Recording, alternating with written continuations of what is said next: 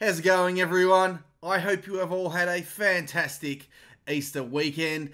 Today, I want to go over a short article that appeared in The Australian.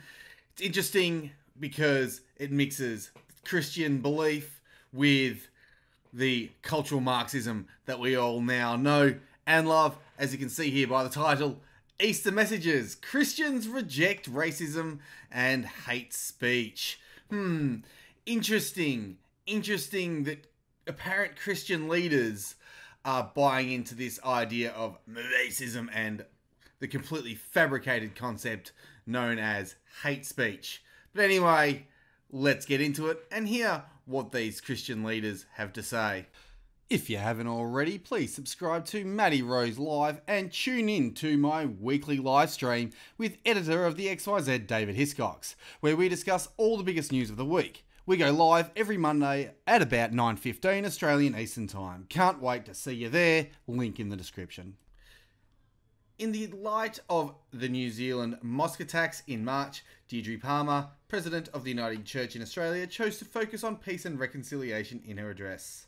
She said, "In the face of world events like the horrendous attack in Christchurch, where words and acts of hatred and violence have threatened the harmony and peace of our communities, Christ comes to us with a call to love our neighbours, to live in peace, and to work for a reconciled human community." You see, that's correct. You see, Christ does call for us to work towards a reconciled human community.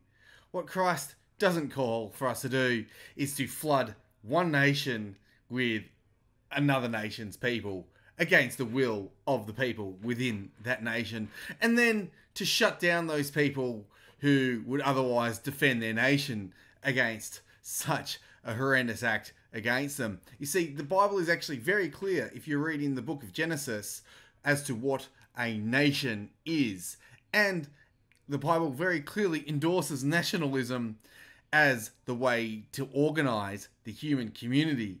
It's very, very clear. A nation is a group of people with a shared common heritage, a common ancestry, who also share a language and a culture and values and also a territory.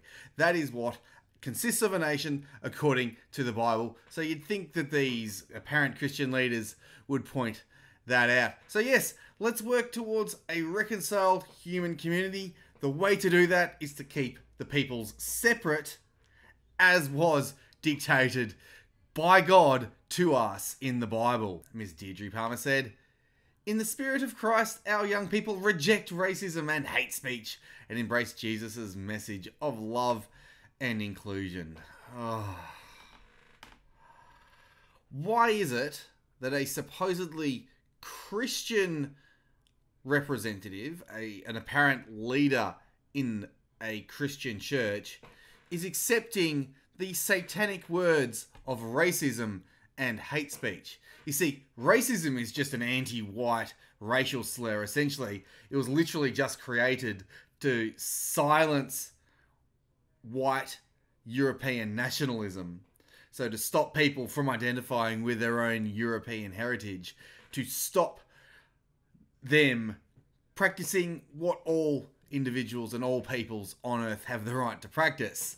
And hate speech, that is just the left trying to silence anyone who disagrees with them. What they deem hate speech is really just speech that they hate. Now they will try and say, oh, it's about saying hateful this and saying hateful that. But really, what they deem as hateful is anything that they don't like. And again, if you're going to have a concept like hate speech, you have the problem of who defines what hate speech is. It's also important to remember that the Saviour himself, Jesus Christ, died on the cross for what certain people in his time deemed hate speech. They didn't actually call it that at the time. They called it blasphemy, but it is exactly the same thing. In principle, Jesus Christ is guilty of wrongthink, and they crucified him for it. But then we get another message from a different church. Reverend John P. Wilson, Moderator General of the Presbyterian Church of Australia, said Jesus' death on the cross was the draw card for everyone at Easter.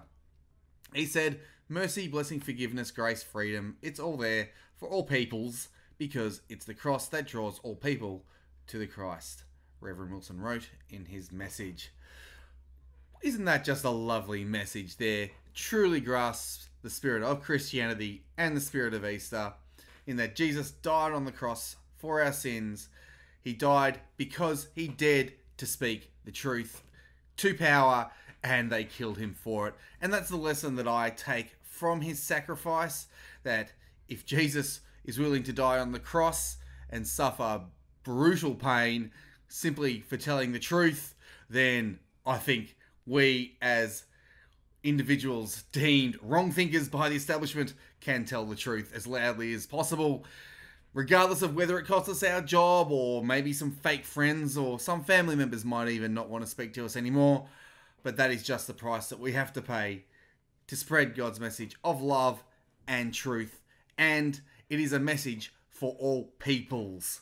So every people on the planet, whether you are one of the European peoples, an Asian peoples, or one of the African peoples, or any one of the nations that this earth has right now, you all deserve to live in harmony and in peace. We all want that.